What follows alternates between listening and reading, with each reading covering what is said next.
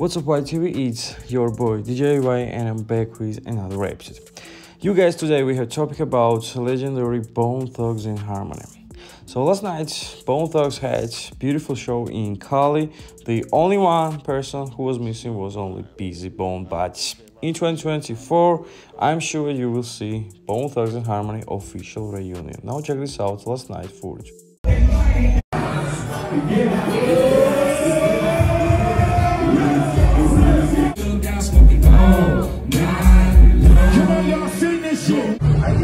Okay, I got 16.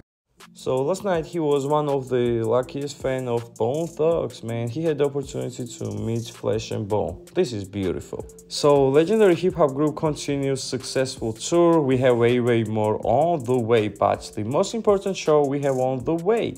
Guys, don't forget, Busy Bone announced that he's going to make big reunion with Bone Thugs and Harmony to the next show. Yes, we will see all 5 members on the same stage, man. This is unbelievable, man. This is real celebration. We have a celebration, like Crazy Bone said. Last night we had real celebration.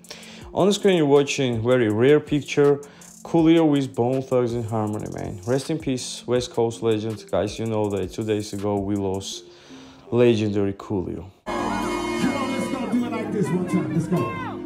Flesh and Bone, go! Hey, gotta take it back to the brain just to maintain. Oh, nigga like me smoking, maintain. Hey, no one's saying everything, gotta stay place. Oh, nigga like me smoking, maintain. I think it was in Palm Beach or something. And then Lazy recognized me, and I told him, I had some tracks. We ended up linking up afterwards.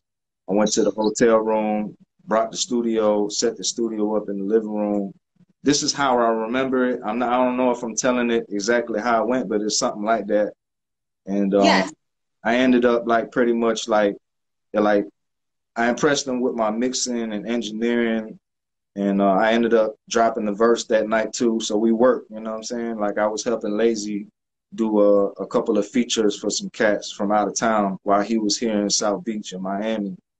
And then ever since I did that, Tony B, I don't know if you're familiar with Tony D. Yes, Tony's awesome. That's Flesh's manager. Yep.